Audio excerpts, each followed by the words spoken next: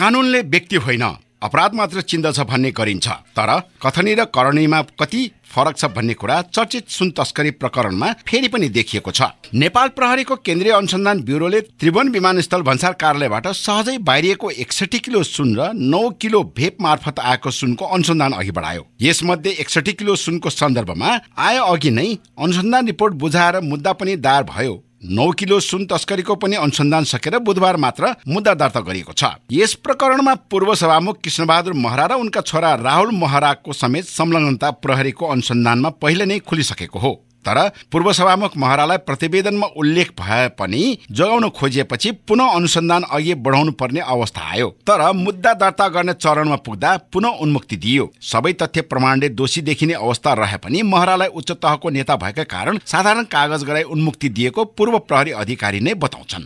पूरा प्रमाण नहुँदै इन्भेस्टिगेसन अगाडि बढ्यो कि त्यसको हकमा त थप अनुसन्धान गर्नुपर्ने कुरा हो।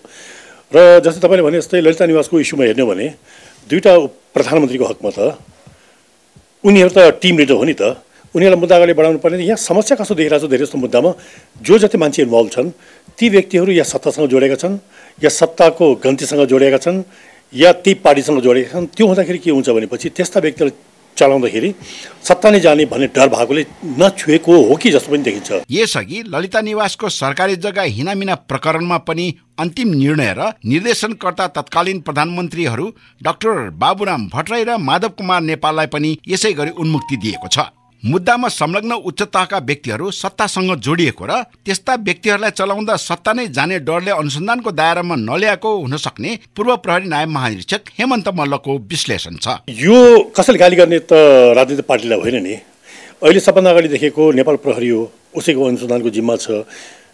र मैले एउटा कमजोरी के पनि देखिरहेको छु भनेपछि जुन इन्भेस्टिगेसनमा भन्नुपर्ने कुरा या जुन प्रश्न चिन्ह आएको कुराहरू छन् नि त्यो कुरा चाहिँ पब्लिकले अगाडि पनि राखिदिनु पर्ने हुन्छ। जस्तै मैले भने नि कति सबै कुरामा प्रमाण नपुगेको अवस्था पनि हुनसक्छ।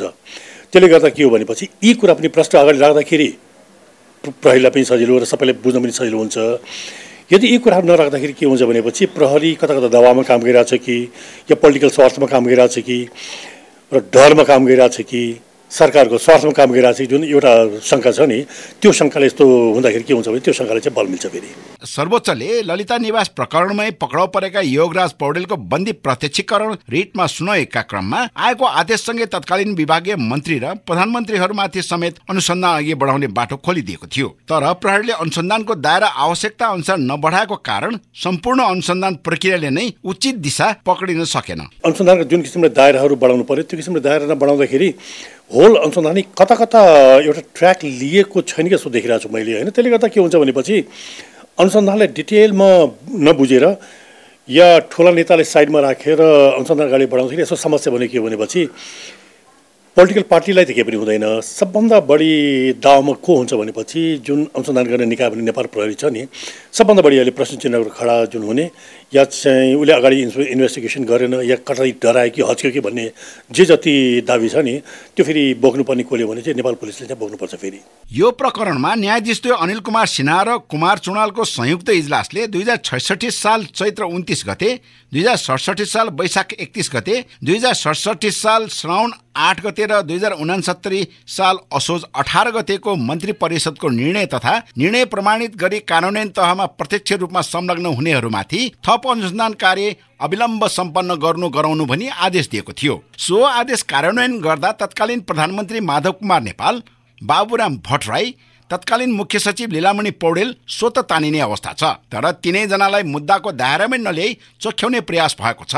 सुन तस्करी प्रकरणमा महरा र पूर्व प्रधानमन्त्री द्वय नेपाल र भट्टराई एवं पूर्व मुख्य सचिव पौडेललाई उन्मुक्ति दिने यो कार्यले पहुँचको आधारमा न्याय प्रभावित गर्ने प्रवृत्ति मात्रै देखाएको छैन, अपराधको राजनीतिकरण र राजनीतिको अपराधीकरण हुने अवस्थालाई समेत मलजल गरेको छ। इमेज समाचारका लागि क्यामेरा पर्सन राजेन्द्र नापितका साथ दीपक श्रेष्ठ, काठमाडौँ।